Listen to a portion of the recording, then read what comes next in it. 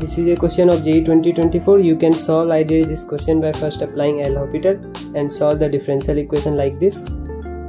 But you could have solved this question by objective approach, as limit t tends to x of this expression is 1 and we have given f of 1 equals to 2. So putting x equals to 1 and f of 1 equals to 2, it boils down to this, and applying L'Hopital now to it, we get f dash 1 equals to 11 after some simplifications.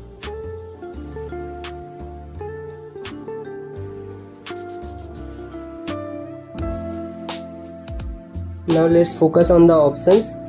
In option A we get f dash 1 equals to minus 11, and in option B we get 121 by 11 which is equals to 11, and in option C we get 311 by 11, and in the last option it comes out to be 7. So our answer is option B.